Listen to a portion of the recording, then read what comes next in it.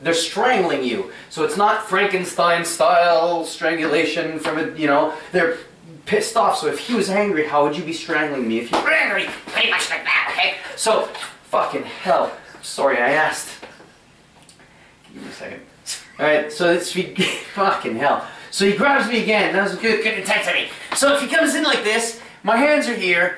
Reflexively speaking, every human being, especially if the assault was sudden and explosive, is going to be doing this, especially with this crushing in. Now, strangulation takes a while. It could take 40 seconds, a minute, depending on the struggle, how deep the thumbs are getting, how bad the individual is pushing, right? So it could take a bit. It could also be fast. But reflexively, most people's hands are going to come here and they're going to try to take those hands off. It's just a reflex reaction during a high-stress situation where somebody is trying to kill you, okay? It's not practicing in a martial arts school, okay?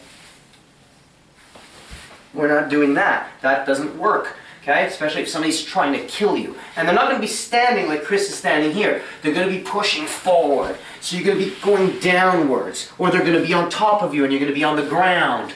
Right? So you're looking at that. You're not looking at, okay, do your move. It's very different when there's rage and emotion behind it. So as soon as, now, if the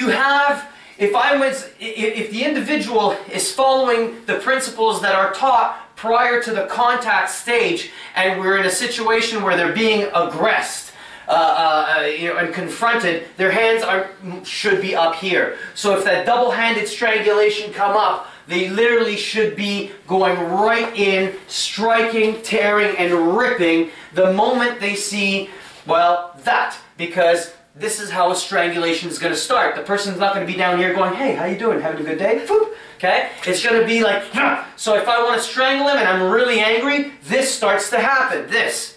Okay? So the chest starts to flare out. The teeth are clenched.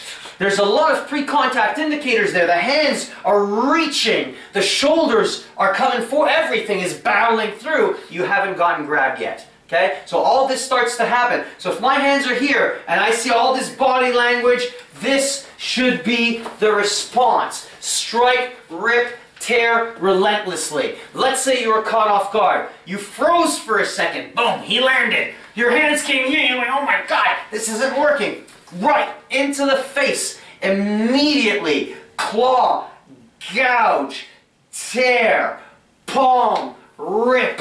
Slam a forearm strike, a hammer fist, a palm strike, grab.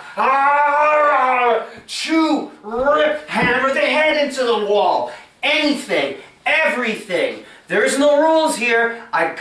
He's trying to kill me. Okay? This is what's going on. He's trying to strangle me. So my response is feral and brutal, and I'm doing everything within my power to stop him from strangling me.